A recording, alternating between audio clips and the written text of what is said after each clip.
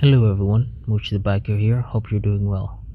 I guess you read the title, so let's jump right into it. Right after this. Disclaimer, I did record audio separately, so try not to freak out if my gestures and words sound and appear discombobulated. I bought these gloves a while back when I started to acquire riding gear, and I'm so glad I got them because they're great.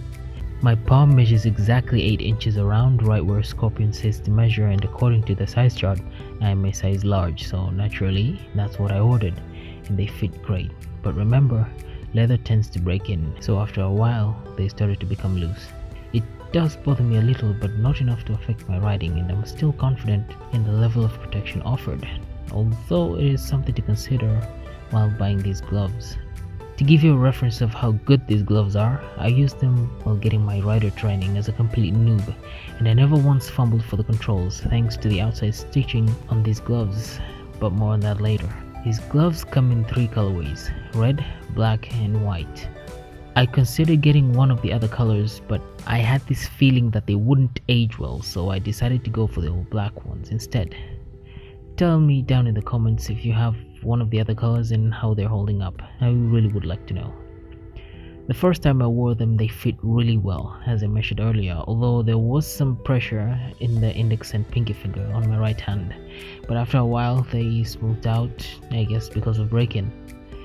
There is some extra room in the index finger though, so my finger kind of floats about, which is concerning when I'm two fingering the levers, but that just may be my physics, so you can go ahead and ignore that.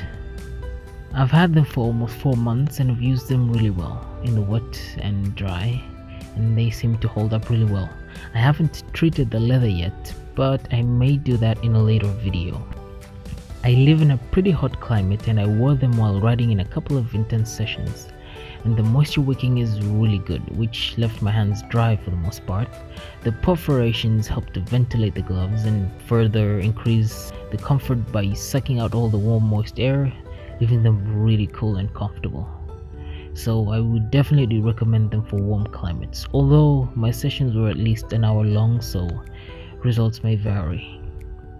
Knox is the name of the game when it comes to scaffold protection, which lets you slide when you fall palm first instead of your hands catching on asphalt, which may torque your wrists and cause a really nasty break.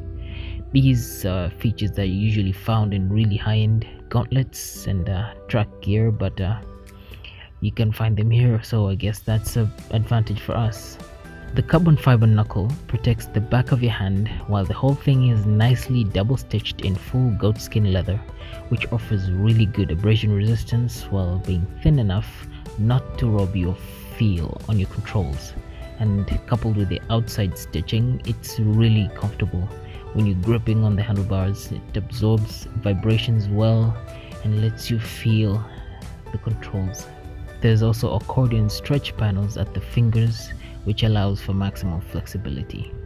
I've put a link down in the description below where you can find them on Amazon for about $80, which is really affordable.